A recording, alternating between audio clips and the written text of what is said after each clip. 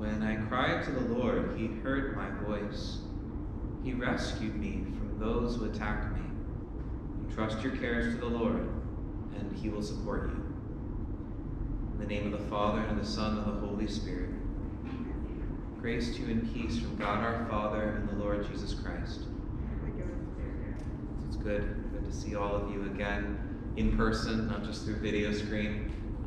It's something for us really to treasure, those moments in which we really just see how special it is, the gift of our humanity, that we're not merely just minds or computers that just kind of float around disembodied, but that we're persons that need to be in the physical presence of one another. There's a difference that when we're here versus just watching, that there can be a beautiful grace there. So it's important for us just to thank God for that moment, to be able to thank God for the opportunity of coming here and to receive his body and blood. Brethren, let us acknowledge our sins and so prepare ourselves to celebrate the sacred mysteries. You were sent to heal the contrite of heart. Lord, have mercy. Lord, have mercy. You came to call sinners. Christ, have mercy. Christ, have mercy. You are seated at the right hand of the Father to intercede for us. Lord, have mercy. Lord, have mercy. May Almighty God have mercy on us, forgive us our sins, and bring us to everlasting life. Amen. Let us pray.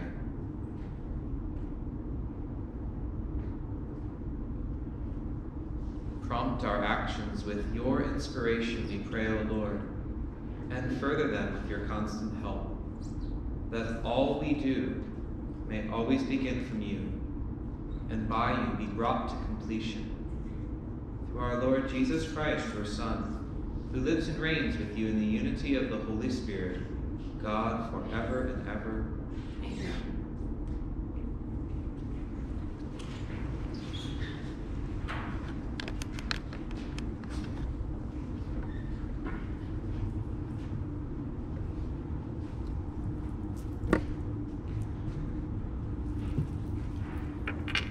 A reading from the book of Deuteronomy.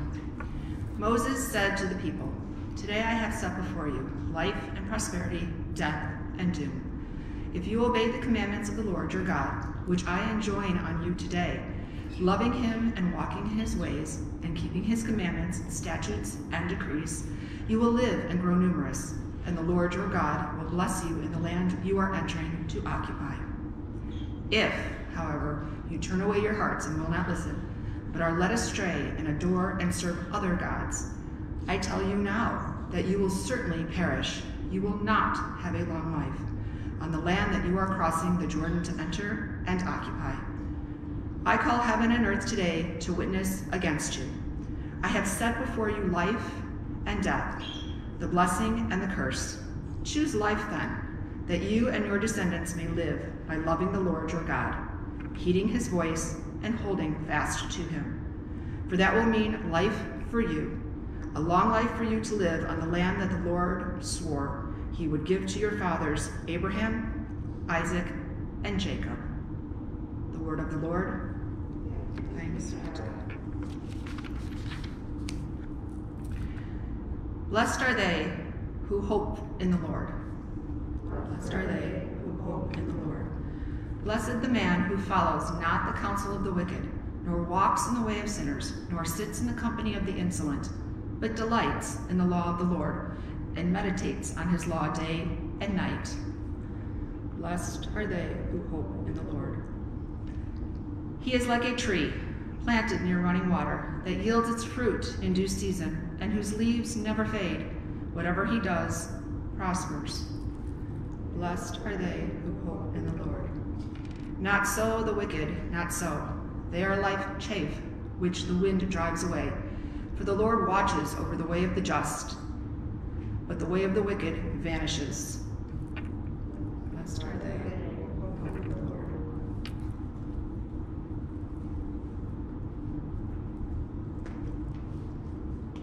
Alleluia, alleluia, alleluia, alleluia, alleluia,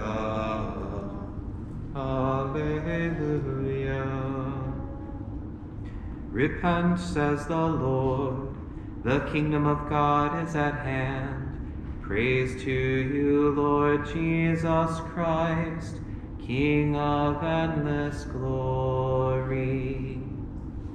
I said the wrong one. The Lord be with you. And with your spirit.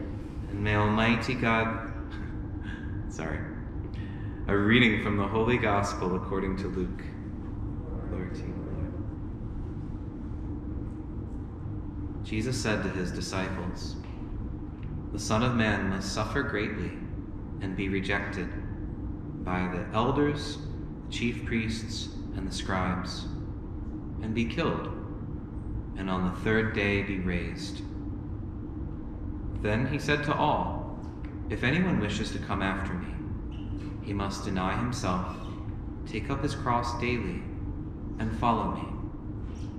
For whoever wishes to save his life will lose it, but whoever loses his life for my sake will save it.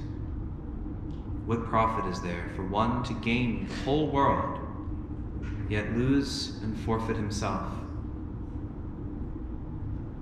The Gospel of the Lord.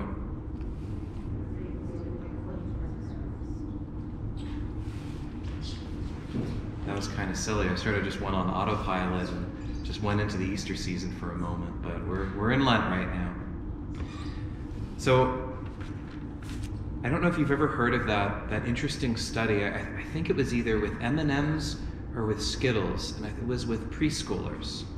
And what they would do, preschoolers or kindergartners, maybe the teachers have heard of this one before, but it deals with what we call delayed gratification or instant gratification. And what they would do is they would have,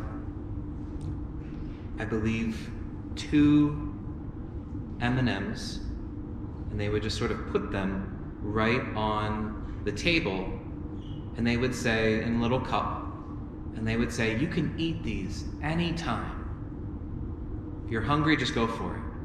But if you wait for 40 minutes or an hour or whatever that time was, then we're going to give you double." And there were some that said, "Well, I just want those right now," and they just grabbed them and ate them. And then there were others that found ways to play, to enjoy the time, to pass that time, and then at the very end of that, they received double of that.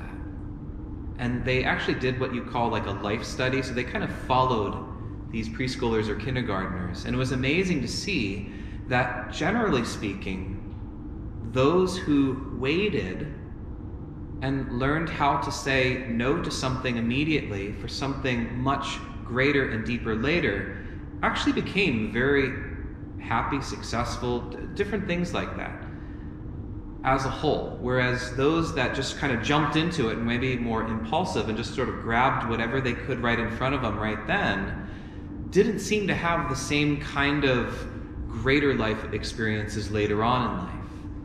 And that became maybe a struggle to grab what was right in front versus waiting and actually receiving something so much greater.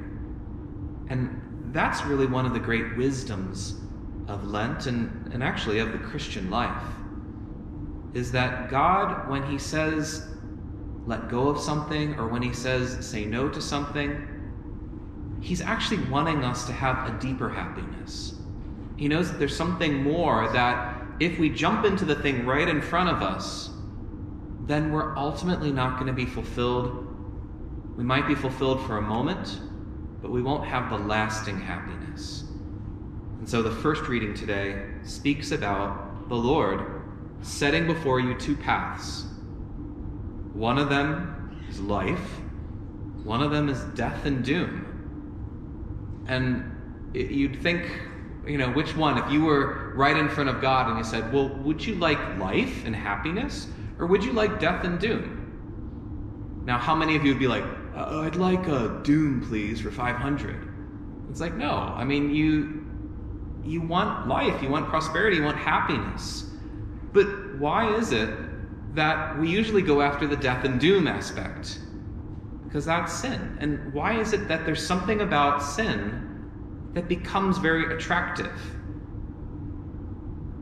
it actually goes back to this idea that the Lord talks about of saying, if you want to follow me, if you want to experience true happiness, you have to be willing to pick up your cross daily and follow me. If you really want to find your life, you need to lose it. You need to let go of the whole world in order to actually gain something much greater. That's also why we heard what Jesus said in the very beginning of his gospel preaching, that we prayed at that verse before the gospel. Repent.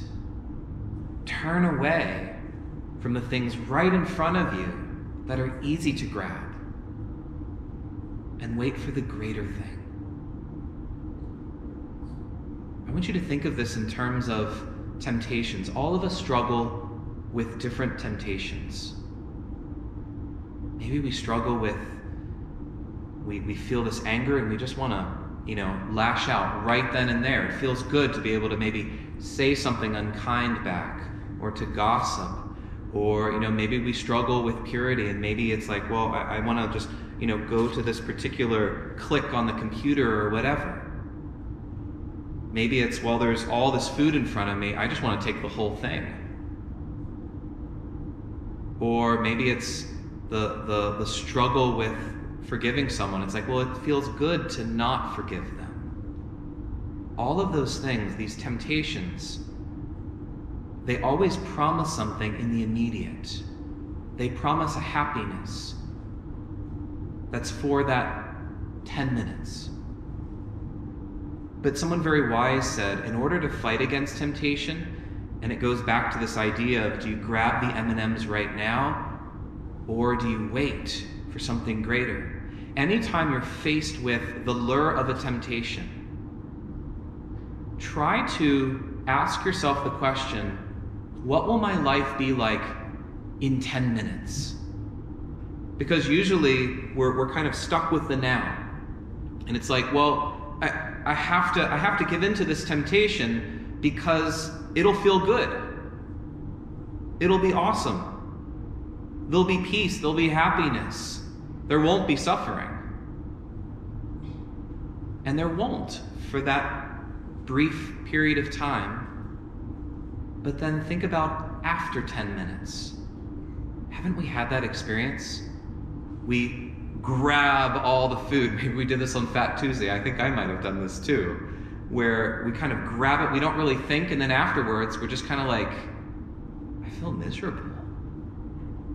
Or maybe we just, someone makes us mad or something, or maybe one of our parents just kind of, pokes the heart in a certain way, and we just lash out and we say something that's really, really horrible. We say something to one of our classmates, and it feels very, very good right at that moment to say, I'd let him have it. But then how do we feel after? That sense of, wow, I broke trust. I hurt someone that loves me. There's a lot of different things that we can fall into. Ask yourself always the question, what will my life be like in 10 minutes? And probably for most of us, because all of us here have fallen into temptation in some way or another, we know that experience, that there's this promise of greatness, of living life, of awesomeness, of joy, of pleasure, of happiness, and we just bite into that. But then afterwards, we're empty. We're maybe more dry than we were before. We don't really feel good about ourselves. We feel hollow. And that lasts a lot longer. That's what the Lord is saying to Moses. Which do you want? Do you want a path that just leads to emptiness? That leads to the lack of life? Or are you willing to wait, to pick up your cross, to be able to say no to the instant gratification of the M&Ms that are right in front of you? To be able to suffer through that to be able to experience something so much better and so much more lasting and so much more peaceful on the other side of that 10 minutes. It's hard when we're in the middle of the battle, but if you keep every day just going back to that sense of, Lord, help me when the temptation comes to think about the next 10 minutes, and am I willing to suffer just for that little bit of time to experience a much longer lasting future full of hope?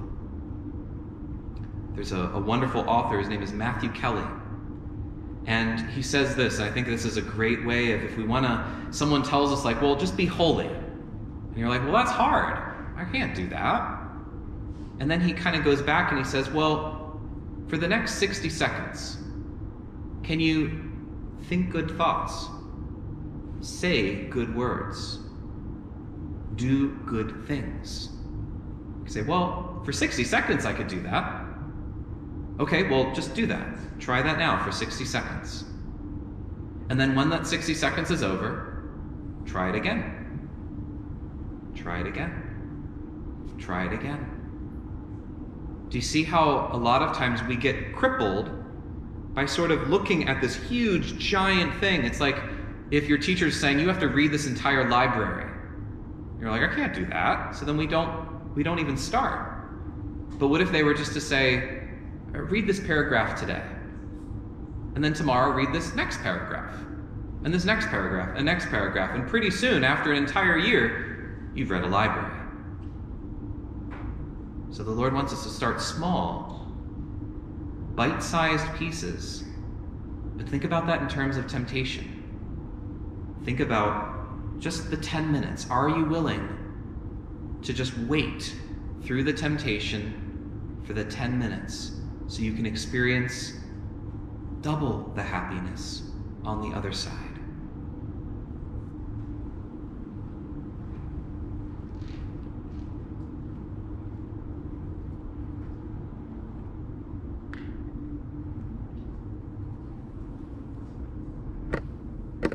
And now let us stand and bring our petitions before the Lord.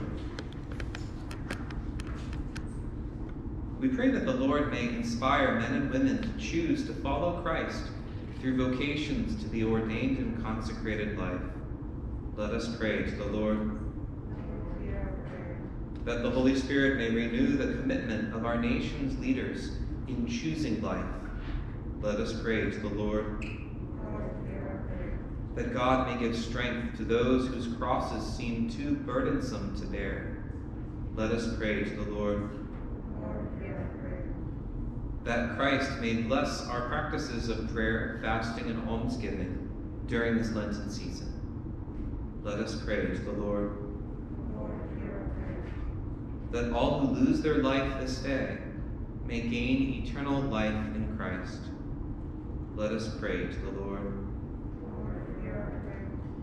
We pray in a special way for the repose of the souls of Charles and Corinne Schrader, for whom I've been asked to offer this Mass. Let us pray to the Lord. And pray also for all of those that are suffering from the effects of the cold, and we can especially remember those in Texas right now, who many are without power, without water. We just pray that they might receive the help that they need, and that we might be able to reach out to our brothers and sisters in prayer and in action. Let us pray to the Lord. Pray also for the prayer for this month from Pope Francis, which is that we pray for women who are victims of violence, that they may be protected by society and have their sufferings considered and heeded. Let us pray to the Lord.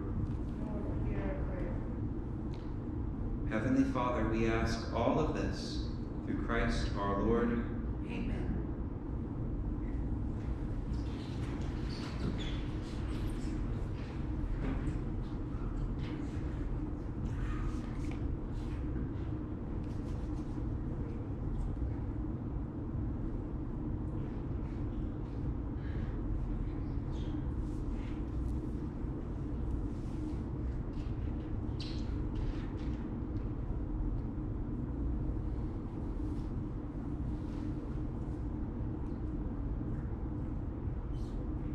Blessed are you, Lord, God of all creation, for through your goodness we have received the bread we offer you, fruit of the earth and work of human hands. It will become for us the bread of life.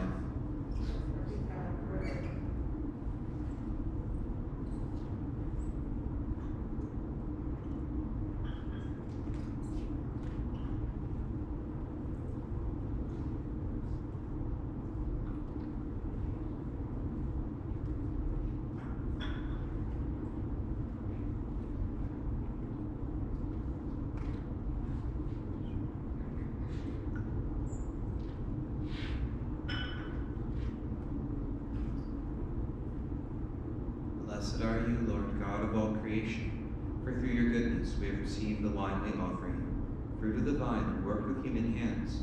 It will become our spiritual drink.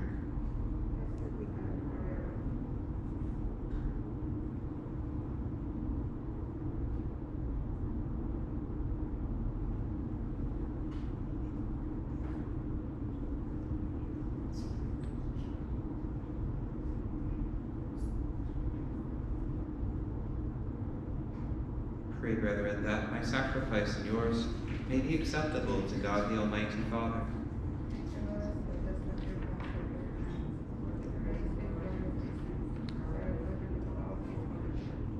Regard with favor, O Lord, we pray, the offerings we set upon this sacred altar, that bestowing on us your pardon, our oblations may give honor to your name. Through Christ our Lord. The Lord be with you. Lift up your hearts. Let us give thanks to the Lord our God. It is truly right and just, our duty and our salvation, always and everywhere to give you thanks, Lord, Holy Father, Almighty and eternal God. For you will that our self-denial should give you thanks, humble our sinful pride, contribute to the feeding of the poor, and so help us imitate you in your kindness. And so we glorify you with countless angels, as with one voice of praise we acclaim. Holy, holy, holy Lord, God of hosts, heaven and earth are full of your glory. Hosanna in the highest. Blessed is he who comes in the name of the Lord. Hosanna in the highest.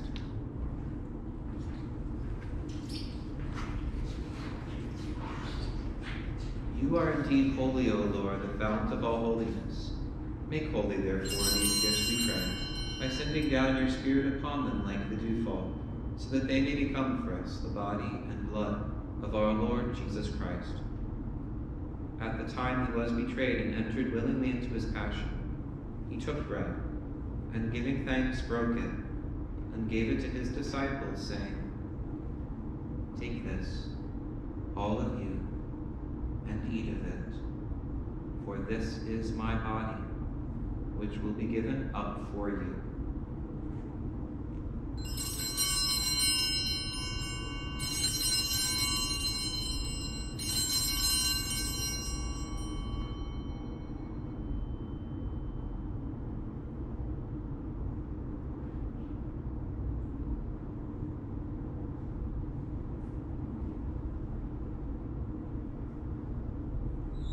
In a similar way, when supper was ended, he took the chalice, and once more giving thanks, he gave it to his disciples, saying, "Take this, all of you, and drink from it. For this is the chalice of my blood, the blood of the new and eternal covenant, which will be poured out for you and for many, for the forgiveness of sins. Do this in memory of me."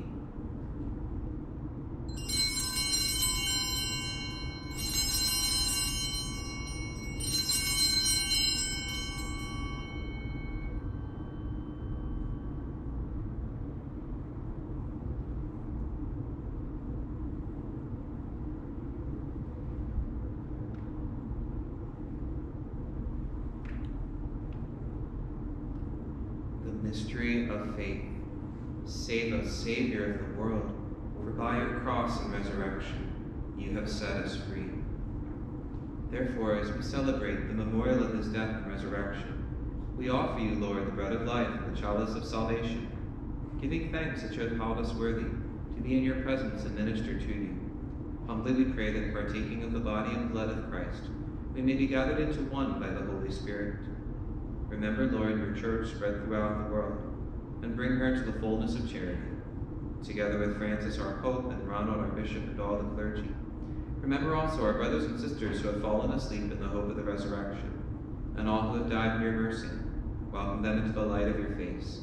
Have mercy on us all, we pray, that with the Blessed Virgin Mary, Mother of God, with Blessed Joseph, her spouse, with the blessed apostles and all the saints who have pleased you throughout the ages, we may merit to be co-heirs to eternal life, and may praise and glorify you through your Son, Jesus Christ. Through him and with him and in him, O God, Almighty Father, in the unity of the Holy Spirit, all glory and honor is yours, forever and ever.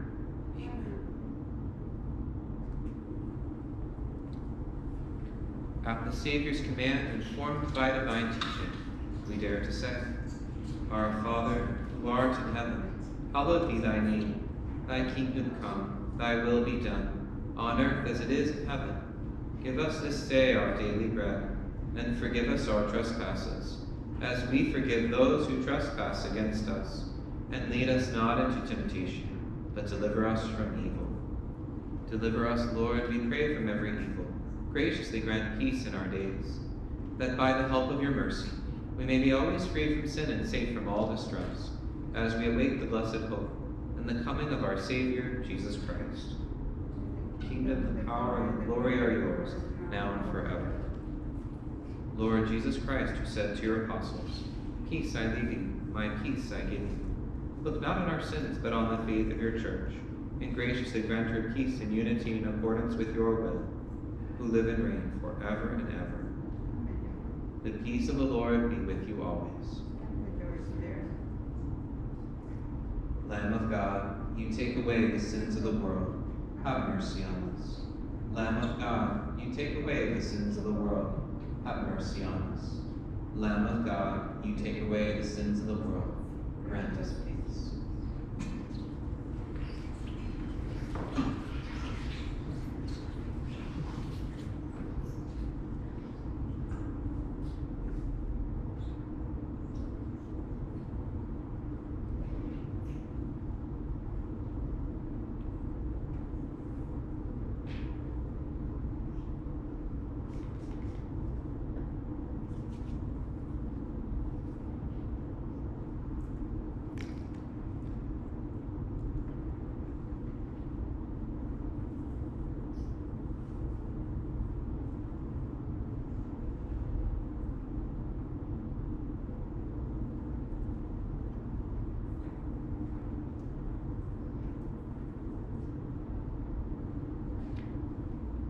Behold the Lamb of God. Behold him who takes away the sins of the world.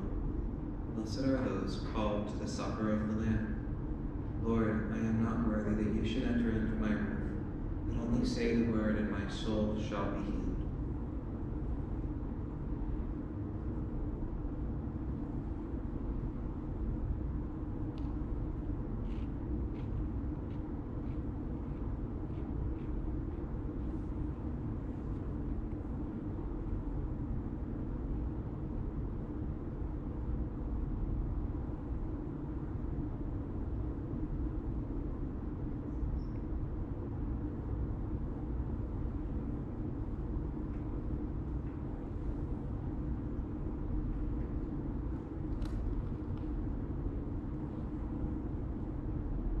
Create a pure heart for me, O God.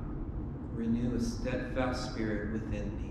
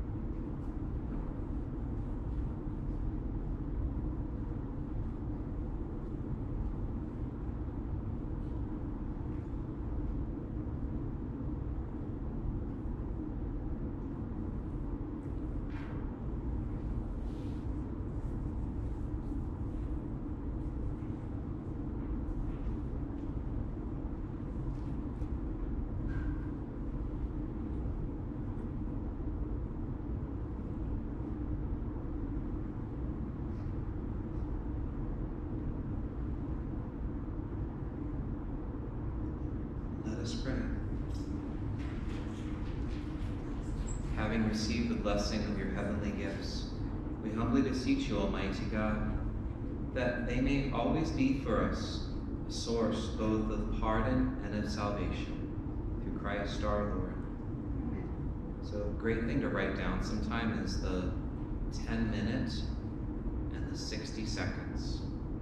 Just keep asking yourself, whatever temptation that you battle with a lot, a way of overcoming that is, again, just ask yourself, what will life be like 10 minutes after I give into that temptation?